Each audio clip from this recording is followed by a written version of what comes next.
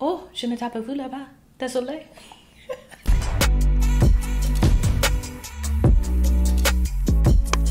I swear, my 4th to 12th grade French teachers are just shaking their head. Hey loves, it's A back on your screen with another one. Hope you're all well. As you can tell, today we're discussing Atlanta Season 3, Episode 10, the season finale. How are we here? Time has flown by. Before we get into this, a quick shout out and thank you to each and every one of you.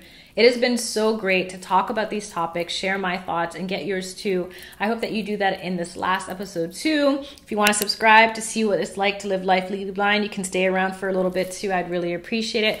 But let's get into this episode because there's so much to talk about. This was perhaps the strangest episode of Atlanta to date. And Atlanta really does bizarre with a capital B. So that's saying a lot. But let's break this one down. So this episode opens up with a scene of the HOlY, which is a restaurant in Paris. It's really good. You should go check it out. I went to Paris once, never had a bad meal. So these girls are living the highlight. I love that we roll up on these 3 girls, Candace, her friend Zaisha, and Zaisha's cousin Shanice. And I was wondering if they're calling her Shanice to give it a little flair. Or like in last week's episode when they said spell Dante, they're playing up on our culture, switching up common names and making it unique. Who knows? All I do know is, of course, they're asking her to elaborate. Zaisha doesn't really want to know, but Candace shares with them anyway. The reason why they're here is because she got 6 bags to pee on somebody. Can someone say Pepe and Pere? I thought this really played up on a lot of the scandals we've heard about recently about Instagrammers being flown out to do strange things for change. And I'm laughing at this sentiment because it's more common than we know. And I love that they kind of glaze over it and say, you know, don't shame, don't kink shame. And we move on quickly from that. It's almost as if Candace has seen a ghost, and she might as well be a ghost because we haven't seen her in a lot of episodes. It's Van, and she got that wig that she stole a couple episodes ago, plus a dark lip. I don't think I've ever seen Van wear that much makeup. I've never seen Van do more than a natural beat. Reminded me that the last time she did more was when they went to go see Champagne Poppy. And that's the throwback. Candace is from season 2, episode, I don't know, whatever Champagne Poppy was. And I said, okay. First thing, I don't know how long Van has been in Paris, but her French, chef's kiss, impeccable. The accent is there. I don't know if in real life she can fluently speak French or what it is, but everything sounds really good. Très bon. She was buying meat. She spins around. She pretends like she doesn't know Candace. And I'm thinking, wait, why? Why are you doing this? Like, I know why I do that. I'm legally blind, so I really don't be seeing people when they come up to me. But I'm thinking, wait, is Candace, do they have smoke? Like, what's the deal? And I figured, you know what? Van has been so off this season. Maybe she doesn't want to identify as who she used to be. She's just embodying this new persona. So I said, you know, let this go. The episode's going to explain it as we unravel. It got real weird before it made sense, but let's go with it. Van invites them to her home, her very humble abode. Her chateau is just... One thing about Paris is the most shabbiest small space is just perfection. It was so pretty in there.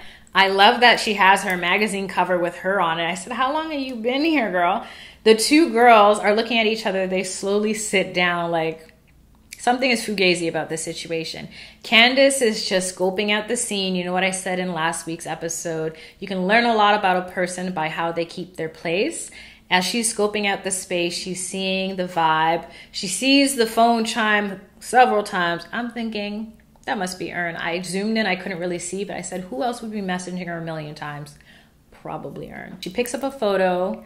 She starts walking closer to what appears to be the drawing/bedroom. I don't know if you guys peeped that, but when I zoomed in, homegirl doesn't even have a box spring. She has a mattress that's held up by a stack of books. I think that really spoke to what else could be around the corner that would be jarring. A lot of people live this lavish life in the living room setting, but what really goes on past that? And I think they really wanted to give that juxtaposition, especially since Candace is an influencer. So if anyone's going to know well about holding up appearances, homegirl's got the Instagram baddie outfit on lock. The starter kit is the neutral tones, the straight hair, and the designer bag. So she knows all about keeping up appearances. And in one way, Van is mirroring that in episode. I love to say in every single review I've done with you guys that Atlanta does mirroring, reflection, and duality very well. They do a lot of things where I think, if Van was a dude, how would I be looking at this? Would she be escaping or just doing what guys do? And in the same way, we're looking at Candace as this insta-influencer that may be doing questionable things that are now becoming more common fare, because as we talk about it, it becomes more meh, you know? But on the other hand, we also see Van acting out of character, but that's what people do when they start a new life in a new place, right? So it just has you thinking about your perception of two different people, two different lifestyles, and them coming together and seeing each other after however long. I'm not sure if I misread this moment, but another thing that stuck out to me was after she said Marcel was the guy in her picture, that's her boyfriend, and I remember she said, how long are you here? And instead of answering that, Van said, we met when we were working at the restaurant, and it was passionate, it was magnetic. I was like, sis, you didn't answer the question. And then Candace asked another question. She's like, oh, we need to go. And that's where we began the even stranger adventure. Homegirl's got the baguette. I love how Shanice is like, what's with that? And as they go on, things just get weirder and weirder and weirder. So she goes to Alexander Stargardt's place, and it's just, he's just there living his best life. He's got Ashanti playing in the back. And I think there's a little bit of commentary on that, of someone who's able to consume the culture but not keep up with it. He's asking about Nelly. How long ago was the whole Nelly Ashanti situation? I mean, the hug last year did cause people to talk about it again, but it's been a minute since they've been together. So he's definitely a little late, and all the tracks he was playing were oldies but goodies though. I was crying when he's like, I just want to get naked. And there's no, he said, you know, I'm just kidding, but if you want it. Candace and Van go in the room. She's trying to figure out, what's the deal? And Van is lacing the bedroom with stuff. I said, this escalated real quick. And she's like, no, it's just a game. What kind of game is this? I'm thinking there's a reference I'm not getting here, like the haircut from the movie that she watched that she referenced at the end. There's so much going over in my head. If you can help a girl out, please do. They leave in a huff puff. I love how the two girls get up and he's in his Tarzan outfit, because apparently I never seen a movie with this guy in it, but when I checked IMDb, he was Tarzan. He also doesn't like to wear pants. I noticed that when I did the Google search, but I digress. They move on to stop number 2. She's got the keys. If you saw, she swiper, no swiper those at Alex's house. She opens up this box and then opens up a cooler and nothing's inside, not even ice. Things about to get dark right now. Starts freaking out. The girls are like, what's really going on? And then we see 3 guys rolling up, a Fetty Wap looking guy who could be Fetty Wap because the way the Cameo's been going this season, who knows? And they're ready to run up on her. If it wasn't for the guy that got backed up on and then he broke the window and then they started fighting and then those 3 guys thought that was a more interesting fight. Initially, I thought it was kind of cool when Van lit the cigarette, all calm, cool, and collected, but not her running away and telling her friends to join her after she got like a mile head start. But just before that, they called her Terrare, which is the name of the episode, and I said, what's that? I was so confused, so I Googled it, and I wish I didn't. So for those of you who don't know and want to know, because you can click the timestamps and skip this bit, Terrare was a boy who was born in 1772 France. He was a street performer who would nyam everything. I mean, everything. If you go through the roster of what he ate, you might not eat today. And I thought that was very interesting, again, with the juxtaposition of this influencer Candace and then her friend who's acting out of character. Are they calling her Terrare because she's a street performer and they can see through the facade?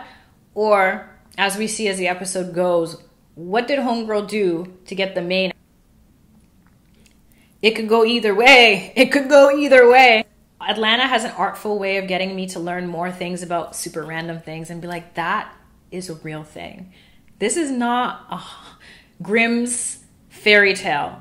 There was a real person in France that literally ate anything. I thought, I wonder if this is playing on the idea of society feeding into this performative arts. This idea that Terrare, for a while, was getting food and weird things to eat by people who would bring it to him.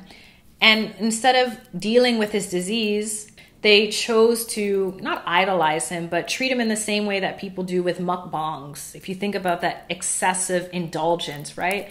And I really hope that they didn't mean that Van was nyamming babies too, but it could speak to this idea that she's consuming things and cannibalizing something of some nature. I don't know. I'm reaching a lot in this episode. I'm starting to feel it, you know? This part was so weird. Van knocks on a door. I forgot the gentleman's name, but they start to kiki about the missed engagement.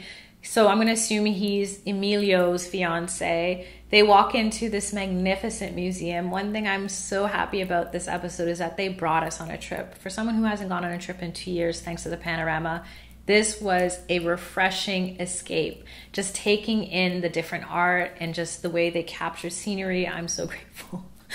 I loved how they pan in the panning view, you see Emilio and the fear. Then you see his fiance telling people, Ferme, get out, it's closed.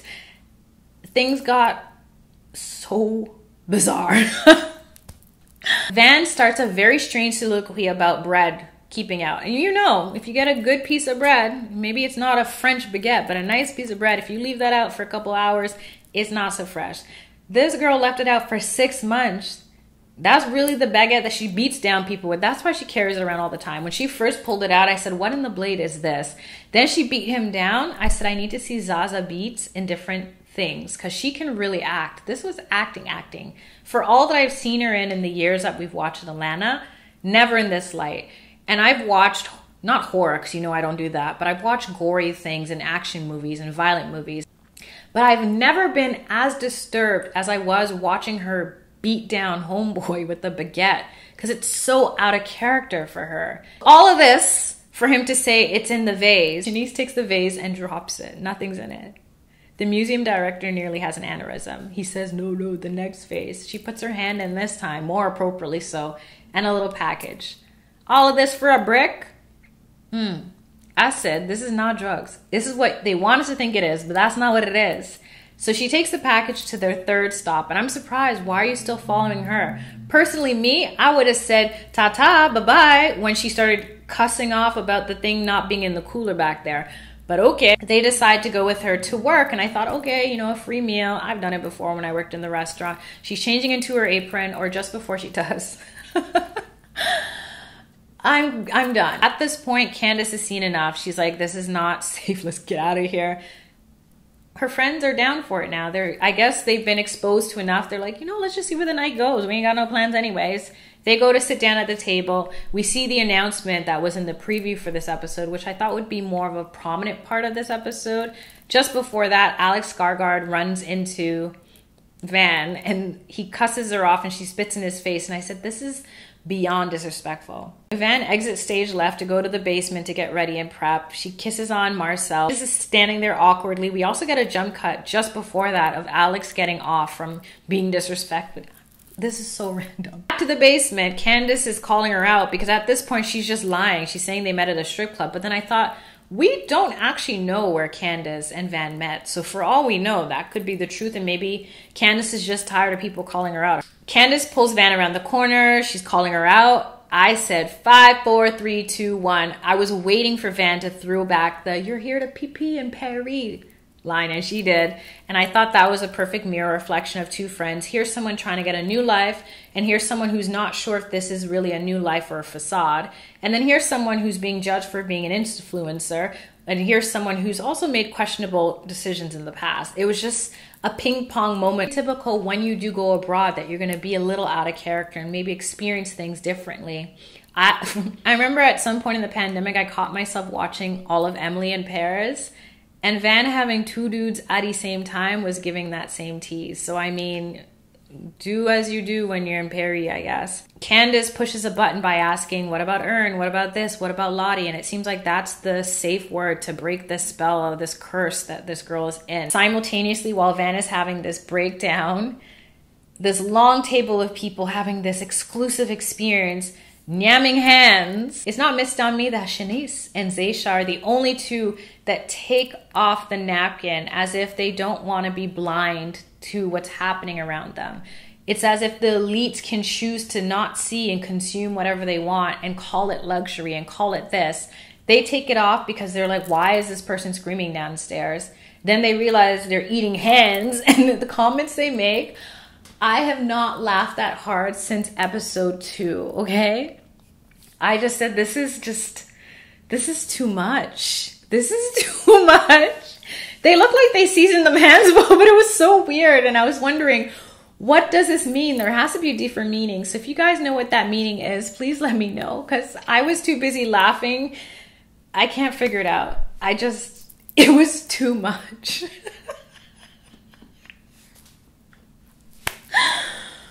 Oh my gosh. Atlanta's so stupid sometimes, but that's what makes it so funny. Again, mirror energy. If it was something more palatable like escargot or frog legs, both of which I've tried in Paris, are actually really good. Don't know if I would eat the frog legs again. Escargot I had in Marrakesh, so I have had it again. But it really speaks to how different tiers or classes of people observe things as exotic or luxury or whatever, and how some things are just not it. I'm not eating a hen. I would not eat a roach or an insect. So you kind of decide for yourself, like, what is normal? What is okay? What is permissible? Alex coming through saying, hens? Like, sir, no. The fact that you're so comfortable just shows the elitism. Like, certain things, they don't faze you. The person screaming downstairs, breaking all the glasses, don't faze you. The seasoned up hand on your plate doesn't faze you. Being able to go into something blindly doesn't faze you. A lot of people don't have that luxury, and personally don't want it either, because I don't want to be blindfolded eating hams, but go off. It's so stupid. It's so stupid. I don't know why I find myself laughing at these stupid things. I'm done. I'm done. And then I thought, the only way I compare it to the name of this episode is Van did something real weird for them hands. I don't know if it's a Fetty Wap looking dude's homeboy whose hands that used to belong to, and that's why he was coming for her. But this moment was very profound. You see Van breaking down and literally breaking things around her. It's this self-destruction to the point where Marcel's out of there. Candace is staying because she cares. And you see this point where Van is melting back into who she is, sort of, because we find out later in the next scene as they're sitting at a park bench that she doesn't know who she is. She feels like everyone around her knows who she is, which is a big fallacy, because the truth is, who really knows themselves? The question, who am I, is a lifelong question that people, maybe even on their deathbed, haven't come to an awareness of. And maybe this who am I was further propelled by her experience with the death doula and seeing that trauma in episode 2. I still can't believe that was one of the funniest episodes of Atlanta to date. I really love the heart-to-heart that they had. It reminded me of a quote that I've said before, which is, a good friend knows a song in your heart and sings it back to you when you've forgotten. Having Candace visit from the A was the key that Van needed to getting back to herself and realizing, you know, I was at this place where I'm driving on the opposite side of the street with my eyes closed and I feel judged by my daughter. I feel like she knows, so I came here for something, but I don't know. It was very beautiful and it was very cumulative. It was a good way of wrapping up a very loose story, because we haven't seen this girl for a couple episodes. Because Atlanta couldn't just end on a sweet note. We cut to Shanice knocking on a door, a man getting to the door, and I said, I already know what this is. I knew Shanice was a little bit too interested when Candace was explaining how she got $6,000. I don't know if she replaced Candace or if she bagged her own dude. Either way, he was so particular about putting out the tarp, slowly taking off his slippers, lying down. I said, Atlanta, are we really doing this right now? And then we see her reflection as he pees for an eternity. I love how she told him, nah, I don't need that. I have 2 bottles of wine. And then he starts choking and gurgling is what I'm trying to say at the end. And I couldn't even laugh because I just said, this is so weird. The season ends while you can still hear her peeing, looking at the phallus of an Eiffel Tower, talking about sexuality and domineering and gender identities and switching roles. I just keep seeing it come up. Why does a man start to choke and gargle on the... I'm done. I'm done with you, Atlanta. I thought I was done. I started jamming out to the ludicrous tune at the end. I was in the vibe so much, because usually I cut it off. I just let it go to the end. All of a sudden, Ern gets a package. It's a bag, and he says, that's not mine. The delivery man does not care. He said, it's got your name. You were here in May. Okay, it's yours. I just want you to know it's not mine. The delivery man does not care. He leaves. Ern opens up the bag. I said, I wonder if it's Van's stuff. What could this be? Slowly opens the bag. He takes out a Ziploc of prescription drugs, takes out a photograph, which they perfectly leave for us to see at the very end, and a t-shirt. which he puts over his shoulder. And I think something else. And he starts to walk away. And I said, sir, that's not your shirt. Where are you going? And then we zoom in close up on a picture of 4. And I said, that's White Urn. So my theories for the last 10 weeks about the anthologies being Urn's dream sequence, I don't know what to do with it now. Is it a parallel universe? Is it Urn's subconscious, like Al's coming to reality? Is it like Trinity to the Bone, where that package is a message being received and it's going to come again until you get the message?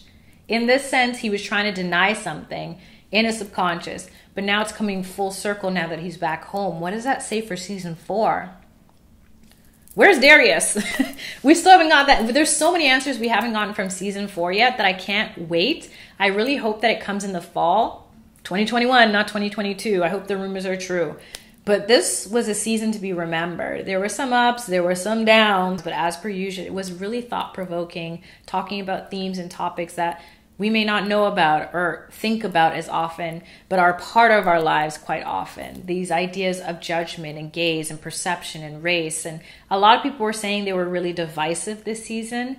I wouldn't say that. I would say, though, that they were very intentional about what they chose to shine a light on, and this theme of ghosts and things being unresolved, and the literal ghost, the Cameo that passed away 2 weeks ago in last week's episode. It's all crazy. The whole thing is insane. I don't know what you guys thought about not just this episode, but the season in its entirety. I actually appreciate the anthologies more now that everything is done. Still want those 5 more episodes like I was saying last week, but now that I think about it, he was mixing the medicine in with the food. If he came out saying, I'm going to make a completely different series, an anthology, a Black Love, Death, and Robots, if you will, about these ideologies, maybe not as many people would watch or complain. But in the same hand, talk about serving hands, which was so gross. It's so strange to me that we come to this moment of understanding that there's so many layers and levels to see a situation in, and there's always more than there is presented to us. Bedia, that's all, folks. I can't believe it's over. Season 3 was something for the record books. I still don't know how to feel. Overall, I'm happy Atlanta's back, and I hope it'll return quite soon. I definitely want to hear from you. What did you think about episode 10 or season 3 in its entirety? It was a lot. The anthologies... Now every episode feels like an anthology. I thought the dream sequences were one-offs, but was the series really a continuation of a story? No, it feels like time was lapsing. It feels like we were time traveling and time lapsing at the same time. It was a lot going on, but I'm here for it, and I can't wait to see what they do next season. I almost want to go back and watch season 1 and season 2 to see how things intertwine now that we're getting all these little cookies from past episodes. Should I do that with you guys? I thought about doing it around episode 5, but I said, let's just wait. Let's see if we can grow a community, if enough people want to discuss this season, and then we can tackle 1 and 2. So let me know what you want me to do. Or my other thought is I can do a quick sum up each episode in 3 sentences now that I've seen them all and get your perspective too. Looking at something in its entirety once it's done is different from all of the one-offs separately and just digesting them individually. Whichever way it goes, this has been an adventure. Atlanta took us on a trip, literally, and I'm here for it. So I hope you guys enjoyed spending some time with me. I've appreciated each and every one of your comments. It's given me the opportunity to get different insight, to learn new things, to be corrected if I needed to. So thank you guys so much. And until next time, stay safe, stay sane, stay blessed. Love and later.